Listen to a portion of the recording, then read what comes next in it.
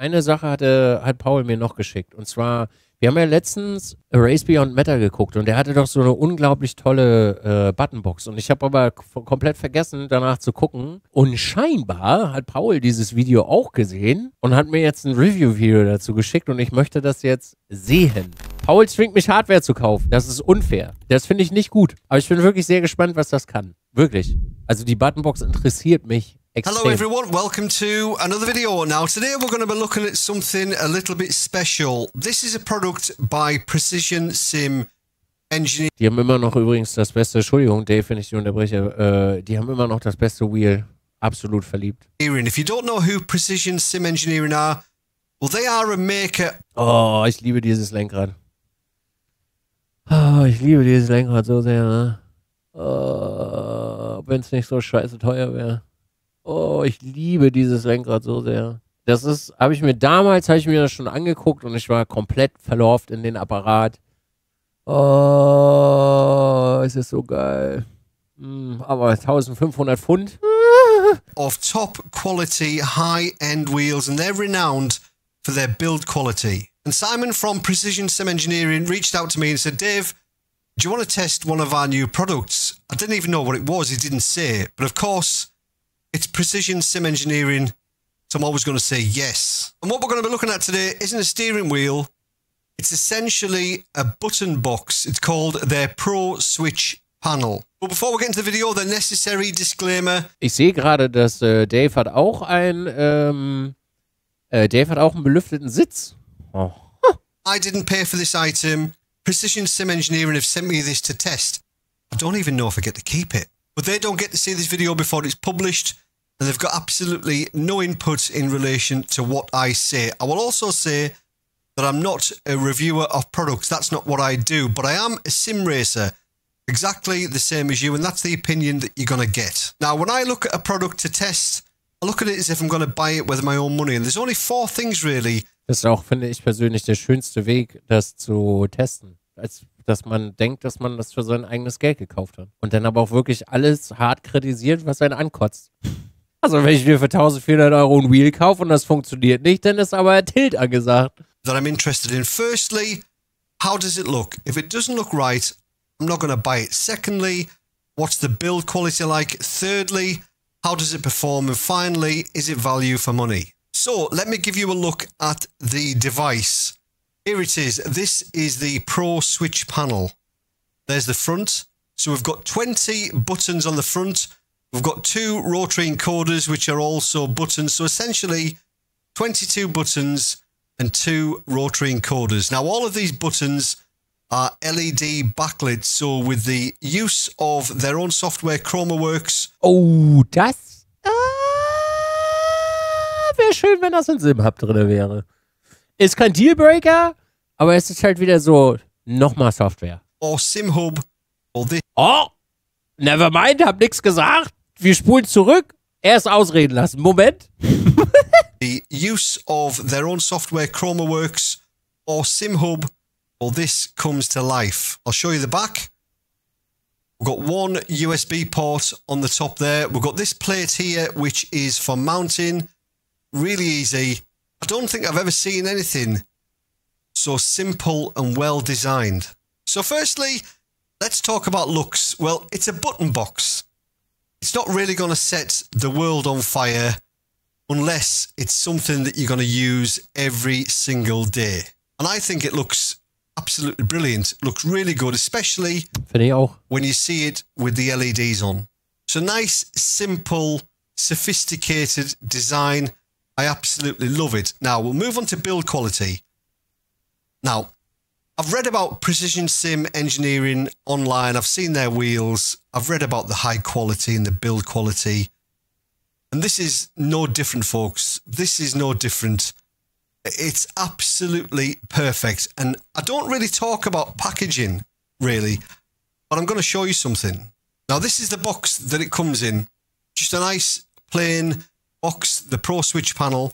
Now, I've taken some things out of the box, so it's not complete, but there's some things left in there, and you'll be blown away by how they are packaged. I certainly was. So we've got some stickers, sent me loads of stickers for the rim. But look at this. Look at the way these bolts and nuts are.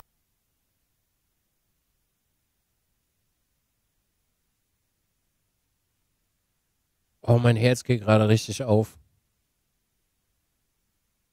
Oh, mein Herz, mein Kundenherz geht gerade richtig auf. Oh. Wisst ihr, das ist für viele, also wirklich für viele Menschen ist das total Wumpe. Die interessiert das nicht. Aber ich liebe es, wenn sich eine Firma hinsetzt und sich auch Gedanken macht, wie packt der Kunde das aus? Du kannst jetzt, weißt du, du kannst jetzt sagen, was du willst, aber also wirklich Apple-Produkte auspacken ist so absolut satisfying, weil sich da jemand hingesetzt hat. Was macht der Kunde, wenn er den Deckel abhebt? Was sieht er zuerst? Wie riecht das? Wie ist das angeordnet? Ist das nervig, das auszupacken in 50 Plastikfolien? Oder machen wir einfach den Allen Key, also den Imbusschlüssel, legen wir den einfach da rein? Oder, aber wie geil ist das denn, dass das wahrscheinlich, also würde ich jetzt mal sagen, magnetisch die Schrauben da drin hält? Oh, da geht mir richtig einer ab bei. Oh, das ist richtig gut. Packaged. Look at that. So I've removed this side here, obviously. I'm using those for the mounting. But look at that. Every nut, every bolt has got their own little compartment, which is perfect. Look at that. And if they're doing that with the packaging, imagine what the internals on that are going to be like. So I don't really talk about packaging too much, but it's definitely worth the mention when it's as good as this. Deswegen rede ich übrigens auch immer über die Verpackung und den Geruch. Weil mir persönlich ist das super wichtig, wenn ich etwas auspacke, dass das ein Erlebnis ist und nicht nur Plastikbeutel. So build quality is off the scale as you would expect from precision sim engineering. Now, if you just look at the buttons, can you see on the top of the buttons, I don't know if you can see it, there's a very, very small lip on the top. Try and hopefully you can see it there. That just aids putting those stickers on. You push the stickers up to that lip and you know they're in exactly the right place. Gut durchdacht auf jeden Fall. That's detail. And we'll talk about mounting it. Now, this has been one of my issues throughout my whole sim racing life is where to mount button boxes. I've bought little bits of aluminium before. I've bought little 90-degree angle brackets from B&Q or Homebase. Nothing's ever worked. But the solution that they've come up with is absolutely perfect. Now, you can see on the back there, this plate, that actually comes off. I'll take that off real quick. Oh, hol mich ab, los. Hol mich ab. Ah! Wie? There, so the plate comes off. And this is your regular Vesa style mount. And all of the holes on that side are all countersunk. Now, this is compatible with Vesa and RAM mounts. Now, I've got a RAM mount here. Das lag nicht If you're dabei. not familiar what a RAM mount is, well, this is one. You can buy these from Precision Sim Engineering as an extra, or you can source your own. You just literally undo that, and then you've got flexibility on both ends. I'll just slacken that a bit more. Got flexibility on both ends. Okay. So you can mount Also im Grunde genommen so wie bei mir Frankenstein einfach. it wherever you want. Now, the way this attaches, literally on the back of the RAM mount there, you line up the holes, put your screws in there, then that then attaches to the back plate. And because they're countersunk on the other side, bear with us, I need about 4 hands here. And because they're countersunk on that side, that sits nice and flush. That's how that mounts. And then this side would mount to your aluminium profile rig. Really, really good mounting solution. I don't think I've seen anything so clean and tidy as this. So mounting this is an absolute breeze. And as I mentioned, that's always been an issue. As long as I've been sim racing, Yep. mounting my button boxes and stream decks and all that kind of stuff, it's always been an issue.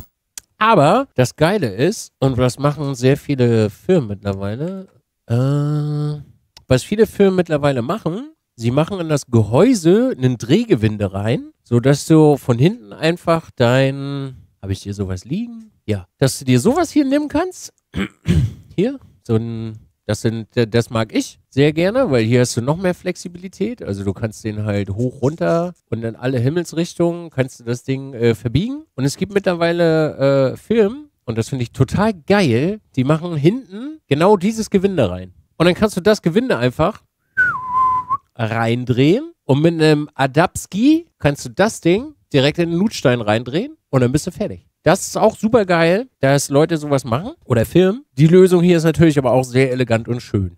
This is the best yet. So next up, we'll talk about the lights. I'll give you a little demo, show you what it looks like when it's all illuminated and what you can actually do with it in SimHub. So first of all, I'll show you what it looks like within Windows. Wie? Da fährt jemand einen Victor Wheelbase? Okay. It's just a USB game controller. You'll see it on the list there. Pro Switch panel. So if we click that and click Properties, you'll see that it's just a normal button box, how a button box would usually look. As if we press the buttons, they all illuminate. Same with the rotaries and the buttons on the rotaries as well. So a normal USB game controller. But as you can see at the moment, it's all in darkness now. We want to add a little bit of colour to the device. And this is where ChromaWorks comes in. Now this is the software from Precision Sim Engineering. Schön. And we can work our magic within here, make it look a little bit more fruity. So if we wanted to pick a colour, we'll just say blue, and we can just literally tap on the buttons, whatever one, they're blue. Wanted red, literally just tap on buttons there, they turn red. If we wanted to make them all red, click on apply selected to all, and then they will all turn red. And then if you wanted to, then you can just add a little bit of blue. Das finde ich schön. A little bit of orange, whatever you want to do. Kleinkram, you can literally aber schön. go nuts within the software, save your profile, exit out of the software, and it's all stored on the device. But if you're not using SimHub, then das, Also wenn das wirklich auf dem Gerät gespeichert ist, dann ist das allererste Sahne. Ui, ich liebe das, wenn Geräte ihren Scheiß auf dem Dings speichern und nicht auf dem PC.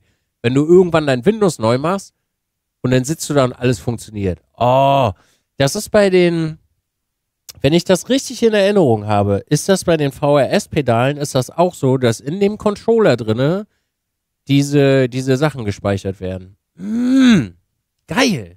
Not getting the most out of this device. So we've jumped into the simulator and I've got rid of all the colours of ChromaWorks, so the device is in complete darkness. Now I have mapped all of these buttons to the device, so if I wanted to, we could start the engine, ignition, starter. Everything works, toggle the wipers. We've got pass left, pass right. Everything works. Turn that off just for now. But I'll load up SimHub and we'll just add a bit of colour. So we'll just drag in SimHub and we'll just have a look at the profile. So we'll click Devices.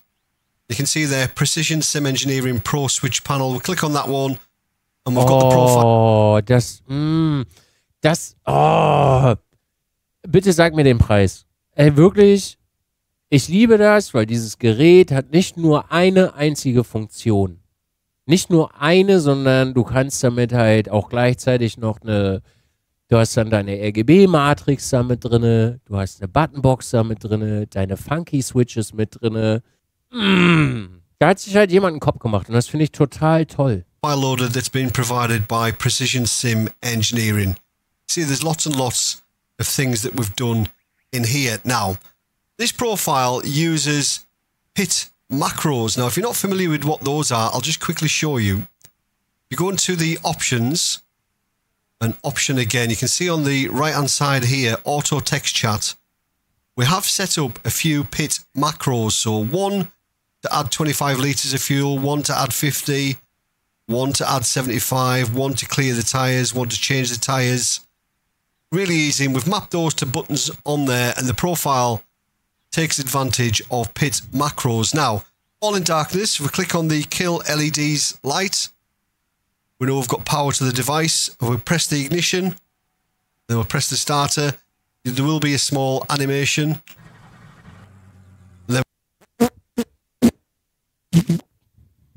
Was?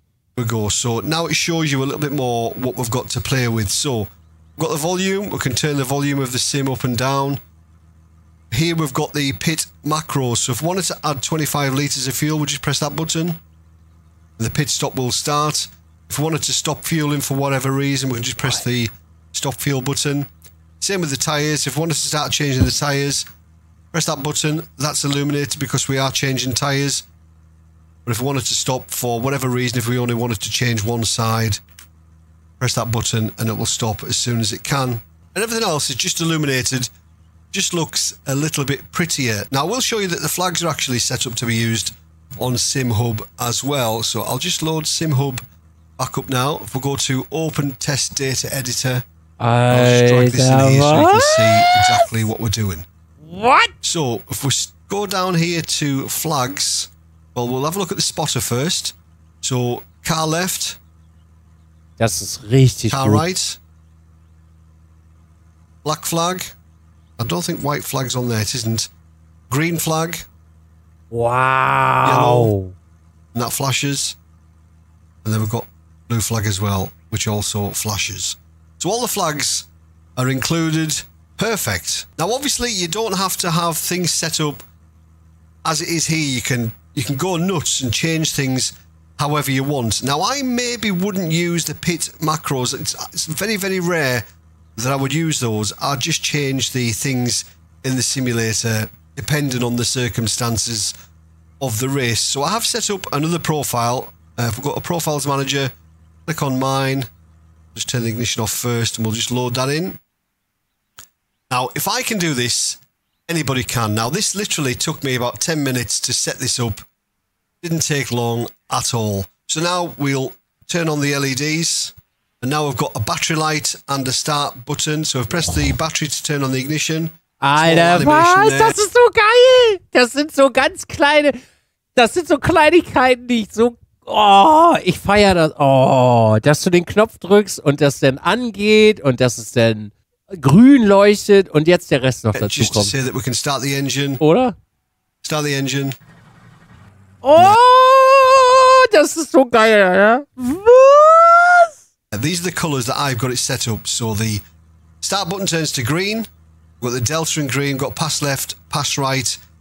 And I probably wouldn't have the pit macros on. I would use these buttons for something else. But as you can see, just by spending 10 minutes within SimHub, wow, I've just created something that is a bit more personalised. And obviously, we've still got all the flags as I showed you just a short time ago. So as you can see, this device really comes to life when you add some LEDs. Yes, you can use ChromaWorks and just have the colours static.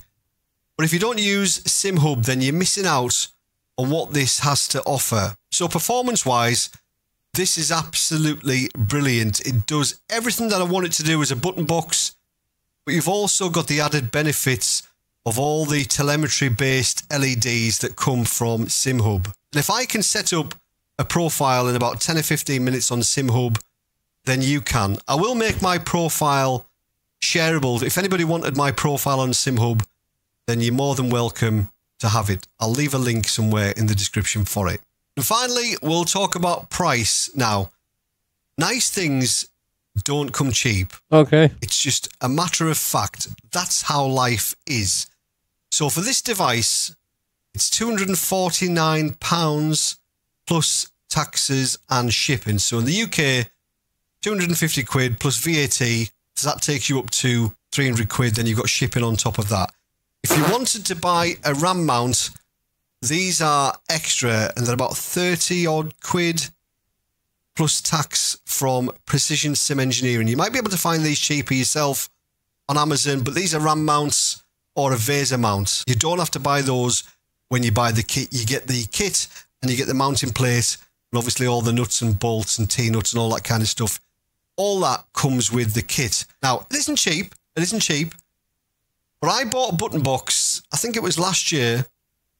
You might have seen some pictures on social media when I bought it. And I paid over £500 for a Buttonbox. Well, it was actually two Buttonboxes. One was vertical and one was horizontal. I paid over £500 for that. And that was the biggest load of tosh ever. I've never spent money so foolishly in my life. This is half the price and a million times better. So, would I recommend it?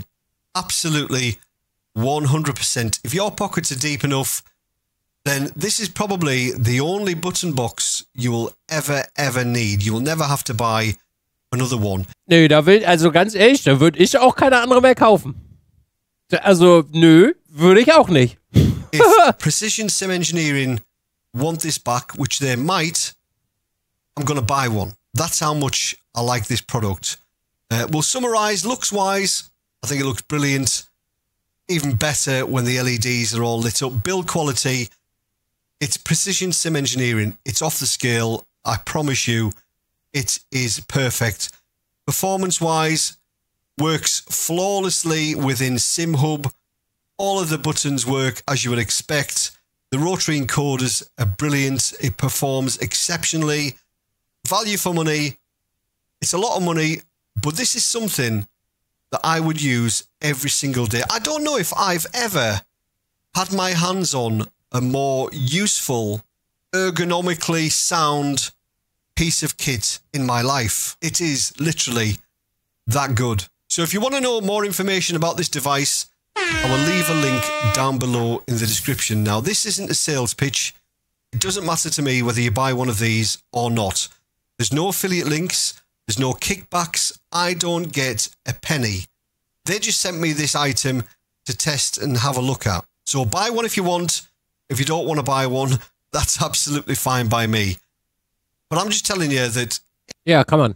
If you did buy one, you would not be disappointed and you would never have to buy another button box again. I'm calling it a button box because that's essentially what it is. I know it's called the Pro Switch panel, but it's a button box, but a little bit more special. So I want to say a massive thank you to Simon from Precision Sim Engineering for sending me this unit out to test. I really appreciate it.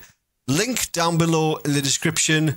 This gets the biggest ever thumbs up from me. It's the best ever, most usable, easily mountable, pretty looking, most functional bit of sim racing kit that I have ever used. To paraphrase, brilliant. As always, thanks for watching.